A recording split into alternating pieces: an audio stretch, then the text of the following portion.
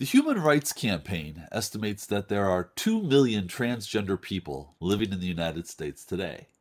Yet today's guest says the fight for human rights is not yet won, as long as transgender Americans lack equal rights under the law.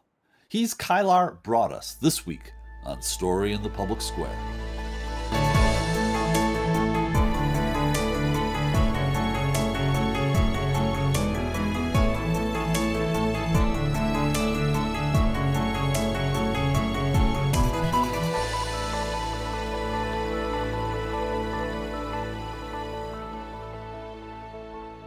Hello and welcome to Story in the Public Square, where storytelling meets public affairs. I'm Jim Ludis from the Pell Center at Salve Regina University. And I'm G. Wayne Miller with the Providence Journal. This week we're joined by Kylar Broadus, a pioneering advocate for transgender rights and the founder of Trans People of Color Coalition. Kylar, thank you so much for being with us. Thank you, Jim and Wayne. It's a pleasure. So you've been a longtime advocate for transgender rights. What are the issues we're basically talking about here? Well, now we're talking about assaults on our transgender youth right now, and we're talking about assault on transgender adults. It's sort of both ways. The assaults on transgender adults have been forever. And now, since the last administration, transgender youth have been used as a wedge issue and now are being attacked in state houses across the country. There were over 50 bills introduced across the country to target transgender youth in school systems and regarding transitional related care across the country. And so this has been a horrible year for transgender youth. And if I may continue, what that does is people don't understand that advocates like myself have fought to, with the American Medical Association, the Endocrine Association, and the American Psychological Association, for these children to have the right to basically have puberty when they're supposed to have puberty, which is with other children. And for people that are not educated about transgender people, it's everywhere now. We have been here since the existence of time with all people. And I know that everybody has met somebody transgender, whether they want to, whether they've known it and whether they want to admit it or not.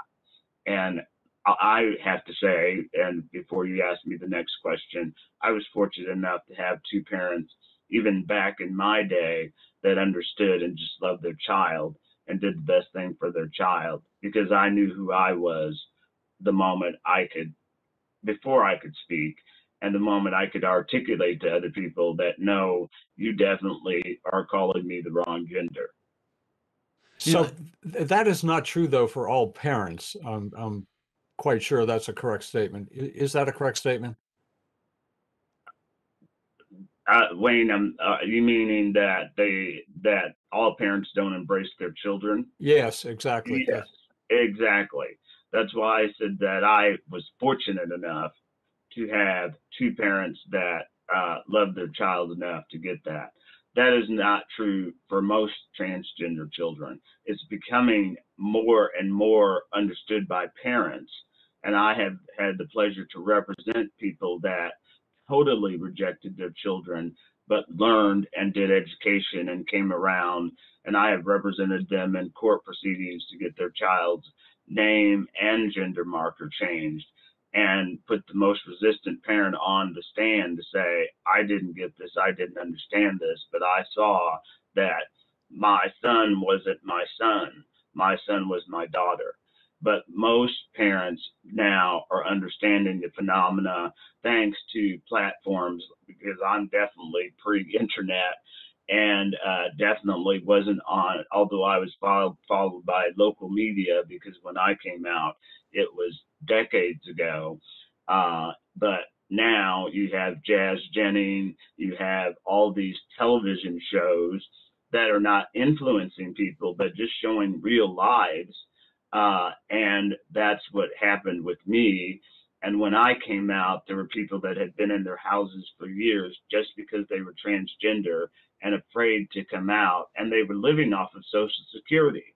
So why would we want people that could work to live off of Social Security disability just because they were transgender? Doesn't mean you're disabled really at all. It just means not that some people aren't, by the way, and happen to be transgender, but it just means that you happen to not fit into the rubric or the social construct that's been created by folks.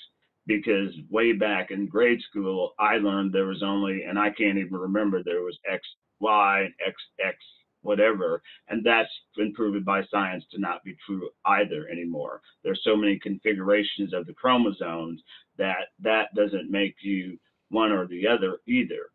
So there has been so much science and technology that's caught up as well to say this is a medical condition, it's not a mental illness, and that these children need the intervention, again, because that's when their puberty is. I would have liked to capture my puberty. My parents tried to bolt me out of the house, and I don't mean literally, but try to get me out of the house to go do things. And that's why I literally talk on screen and people see me, but I am a loner, because I was a loner as a child because I could not live the youth. And one of my biggest joys was to finally do a conference with transgender youth and parents and see the joy these children have because they get to live their real life.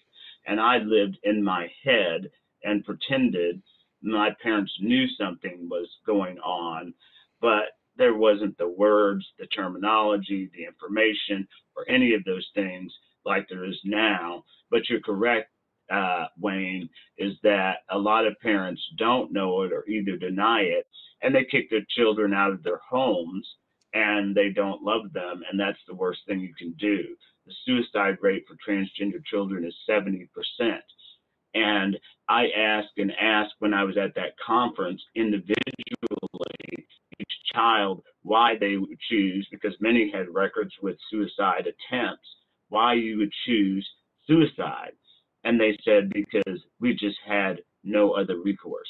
Even when their parents did love them and support them, and even when they had people and mentors they could see, which is why I've stayed visible for so long, because I have actually looked the same and never changed. I've always looked masculine, but I had no visible mentors. So I thought really that something was wrong with me. And so that's why I've stayed to be a mentor. And my biggest thing in being visible was for youth, and still is for youth. And I get told so many times, thanks for saving my life.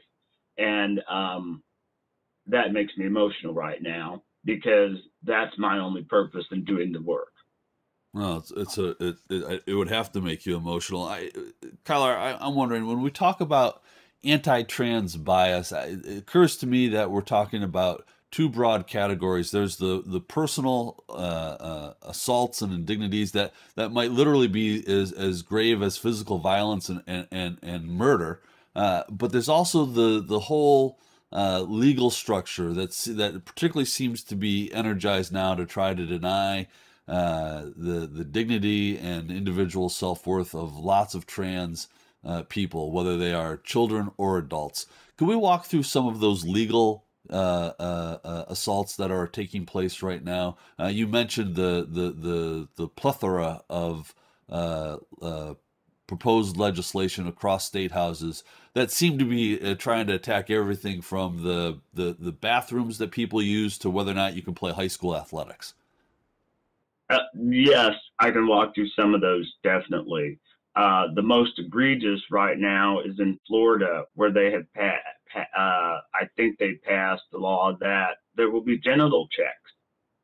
Now, I don't know who else gets genital checks to determine who they are. And by the way, genital checks don't determine your biological sex. Doctors just determined that the brain was a sex organ. And that's when I could keep up daily with everything that went on in the transgender world, from medicine and science to everything.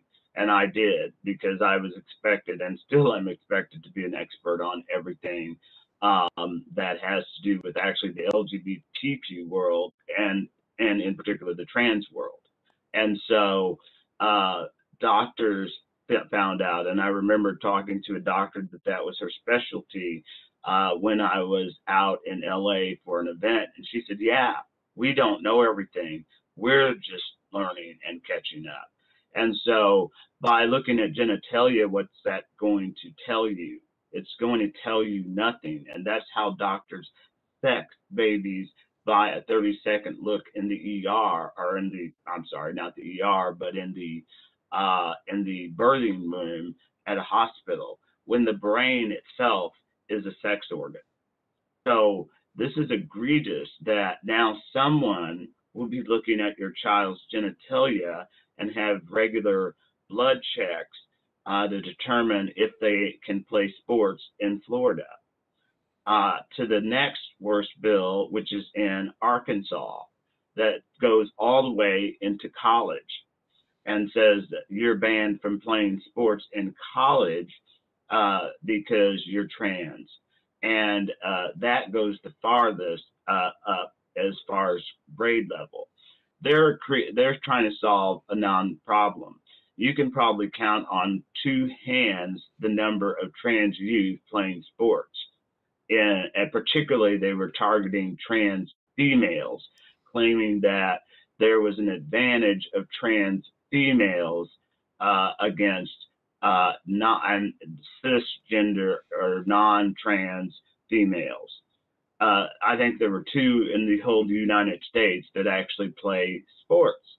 There are more transmasculine, meaning people that look like me playing sports, and there were maybe 5 of those people, because trans youth have a lot of fear about being attacked, just as trans adults do.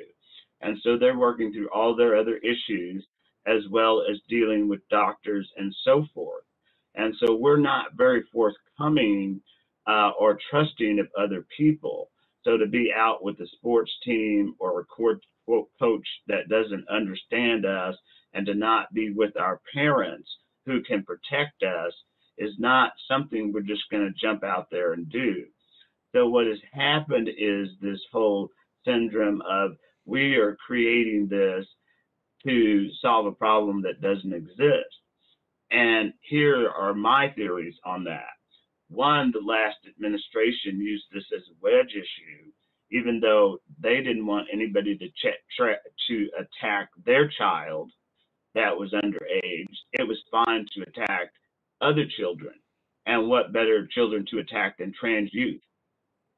Secondly, it had to do with the whole Olympic issue with Samia Castor, who is intersex. And there is intersex means that you're born with mixed and or ambiguous genitalia, and therefore they kept checking, assuming that she was doping up to beat people, and she was not, and the Olympic Committee saw that time and time again. And then thirdly, it's an attack on the current Biden-Harris administration, because I had the fortune of working with the Obama administration and VP Biden. Did I say Obama? Yeah, Obama, and then VP Biden at the time. And neither of them had a curve on this issue. They understood who trans people were and are, and President Biden actually preceded an announcement, although the Obamas were organizers, so they had worked with trans people regularly. But he had made a statement at some conference that this was the civil rights movement of transgender people. So they knew and going into office that he definitely is on board with protections. And VP Harris comes from the state of California, which is leading in this country in protections for transgender Americans and has never had a curve about protections for transgender Americans. So I think it's also a pushback against the federal administration that's made it clear that there will be no discrimination against transgender people in America. So state legislatures have then taken it upon themselves to give this pushback. So what is the mentality behind this terrible bias? Is it fear? Is it ignorance? Is it lack of education? I mean, you went through the science and you've talked about the professional groups, the experts. What is driving this? I mean, what would cause individuals to have this bias, which is reflected in laws in certain states, in many states, and violence and the attacks that you mentioned at the beginning of the show? What is the mentality? I don't profess to understand it. Wayne, you hit it on the head. It is fear, it is ignorance, and it's lack of education. I always use an example of my cousin, one of my cousins, who isn't well read. Actually, she got a high school diploma, but because she loves me, she can tell you everything about transgender people. And I mean in detail, from science to whatever. And she isn't internet savvy either, and has no curves. So it's lack of choosing to get educated on these issues. And then it's fear, because I used to do trainings before the internet and nobody knew I was transgender, because just look at me and I've always looked exactly like my father. And so I would go out and do trainings and never disclose until the end of the training. And people would say, oh, you're a fine person, so I like you. So at the end of the training, I would say, well, guess what? I'm transgender. And they would go, oh, it just doesn't really matter. And these people, and I would do it with my classes because I was a professor. And I actually had transitioned on this historically Black college campus. And historically Black college campuses typically are religious oriented. So I did it in my employment discrimination class and let everybody journal. And I didn't care if they belonged to the KKK. I let them own who they were and be who they were. Because actually everybody thinks I'm a city boy, but I'm a country boy. So I let them own whoever they were and never criticized them for a moment. And as they went through real time with me and got to know me, they embraced me. And that's it. And that's what I found in every single training that I've done. And I've done thousands and thousands of trainings, is that once people get to know you, it's just a non-issue. But it's the people that, because I went on the internet a few minutes before we got on, and I looked for the actual Equality Act, and the first thing that pops up is this group that's against it, that says, oh, it'll create these things. It's just fear-mongering that occurs, and that has happened with people that just don't know or don't want to know. I'm not a dangerous person. It's just like saying I'm dangerous because I'm a Black man, that I'm going to steal your stuff and do this, that, and the other. It's the same sort of fear mongering. And sadly, and I do recognize I have privilege because I look and have always embodied masculinity and could never use female bathrooms and have literally been drug out of them by the police. And the last time was at the House of Blues in LA, when I was with my corporate coworkers, and they knew I had an F on my birth certificate. So I stood at the doors. I tried not to drink anything, first of all. And for folks that don't know, the House of Blues is a nightclub. So we went, and I was like, okay, I'm not going to drink anything, including water. So I'm like sitting there for the first hour or so, and I'm like, no water, no nothing. Then I start to drink water, and then I'm like, okay, I've got to go to the bathroom. What do I do? And, LA is a hard city to get around in, so it's not like you can run to the gas station and go to the restroom, which is sadly at the time what a lot of corporate workers were doing that were trans in their office buildings because they were denied the right to go to the bathroom in their office buildings. And it was legal to do that way back then. So I went to the women's room because I was with a group of people that knew I had an F on my birth certificate. And I got drug out of there naked to the men's room by the police. To the men's room. Wow. That's just horrifying for people. And it is horrifying. And it's like, okay, sure, just drag me through this place naked to the men's room, no problem. And so this happens to me. And imagine what happens to people that, we're not hired just for being trans. And I've watched people build up careers, including myself, and leave them, and we're not hired. And I go around to law schools and talk to law schools. I train I get to train other law professors, but we are typically not hired once we leave our professional job, and that's something I'm going to eventually write a book about. And I have to warn other people that when you choose to leave that professional job, you don't have the same option as other people do. And it amazes me, law students will ask, well, God, you seem so competent. Why aren't you teaching over here? Why aren't you teaching over there? It's because I'm not hireable. Well, Kylar, so that takes it, I know it takes it a little off course from the children, but that's the reality of trans people not in this country, but it's just not in this country. It's global, but it shouldn't be happening in what we call not a third world country. Right. Kylar, you mentioned the Equality Act, and we've got about 3 minutes or so left here. I wonder, you had a hand in drafting the Equality Act. This is a piece of legislation before Congress. Can you just give us a broad sense of what it would actually do to address some of these systemic biases that we've been talking about? Well, it would give us a leg up. So instead of opening the 1964 Civil Rights Act, it would add those same protections for transgender people, and not only transgender people, but people that are LGBTQ.